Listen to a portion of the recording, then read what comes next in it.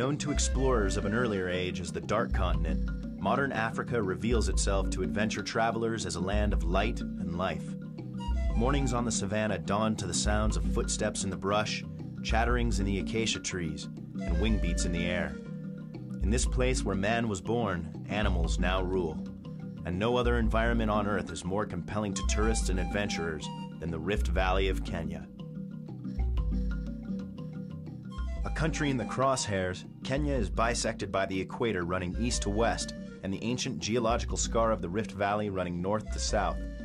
With a climate that varies only a few degrees from season to season and soil created by prehistoric volcanic eruptions, Kenya is blessed with a profusion of wildlife. Kenyan wildlife today survives under the threat of poaching and the unnatural press of tourism.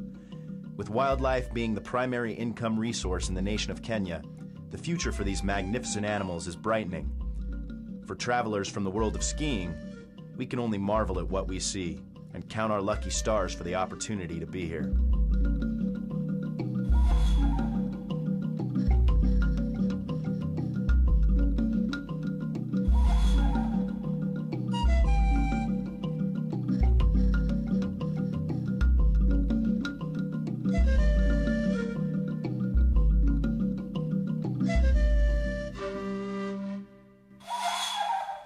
Rising from this unmistakable landscape just 9 miles north of the equator is Mount Kenya.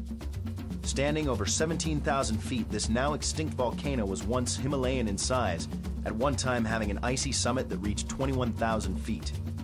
A few million years after its massive eruption, it was the Kikuyu people that made their home in the ecosystem the volcanic uplift created.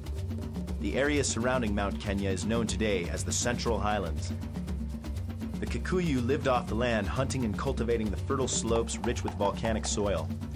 Though the mountains stood high above them, it's unlikely they traveled above the moorlands in respect for their god Ngai, who they believed lived at the top of the mountain they called Kirinyaga, or the White Mountain.